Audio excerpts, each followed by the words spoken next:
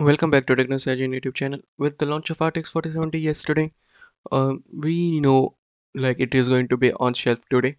So yeah, and it is retailing for 599 bucks, and the overclocked variants will be the review embargo on them will be revealed tomorrow.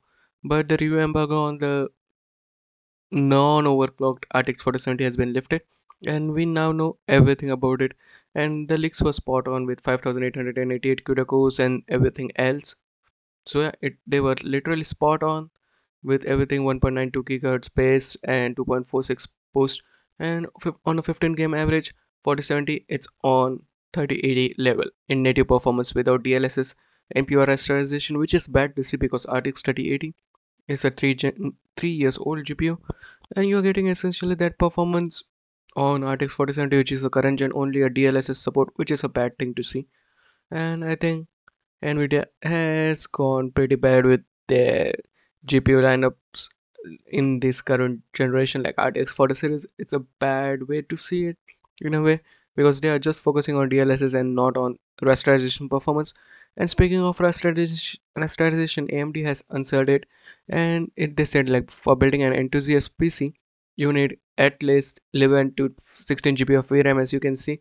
Resident Evil 4, Last of Us Part 1, and Hogwarts Legacy requires like 15 to 11.2 GB, but Last of Us Part 1 has its issue, but it was later not playable on RTX 3070, which has 8 GB of VRAM, which is bad to see. And RTX 4070 comes with 12 GB, and RX 6800, the lower end RX 6800, comes with 12 GB, 16 GB of VRAM, which is insane to see.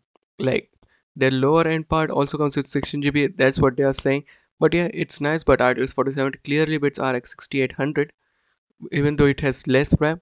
But the thing is, you need more VRAM to do more things in the future. So if you have more VRAM, you're going to get more performance later down the line, and you don't need to upgrade it. But yeah, it's just up to the end perform consumers. So yeah, it is up to you to decide what to go.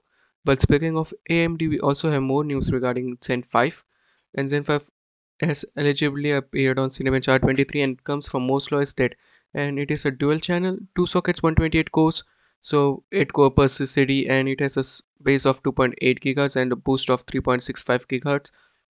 So yeah, it's an epic CPU server CPU, and do note its core 123K, which is like 14%, 15% faster than Genoa Zen 4 epic CPU, and it clearly beats Intel Sapphire Rapids HDD processor, which is on liquid nitrogen. But yeah, do note it's an engineering sample.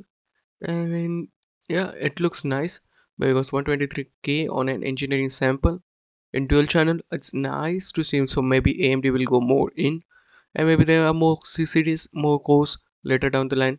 And yeah, it comes with 10 megabytes of L3 cache, so L1 cache, so it's 80 KB per core, so it's nice to see also. So you will get more performance out of it, and do not like Intel should be worried about it because Zen 5 is coming strong, and we just get an idea about how Ryzen will perform with Zen 5 from this epic CPU. So yeah, AMD is planning to go all in because server is their market as of now. And speaking of servers, according to Moore's Law Estate, he also said something very nice regarding 8000 series, which is will be based on RDNA 4 and Navi 43 and 40 node. So yeah, pretty nice. And we know it's based on 3 nanometer. And he said the added complexity of RDNA 4 is making N40 a real headache to work on right now. But if we get this thing working, then as they want it to be, then it well, good luck Nvidia. So basically, they if they find out how to make the infinity cache working between two different GCDs, it will be an awesome thing. And then Nvidia should be worried about it because right now in 7900 XT they have multiple MCDs, but not GCD. It's a single graphics compute die.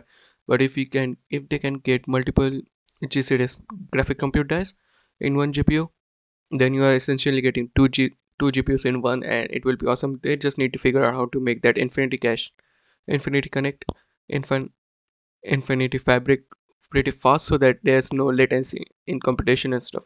And they might figure it out, and if they figure it out, it's nice to see. So yeah, that's it from me today. What do you think about the news? Sound of your thoughts in the comment section below. Like, share, and subscribe, and I'll meet you in the next one. Peace out. Maybe we'll get AMD Ryzen RX radio.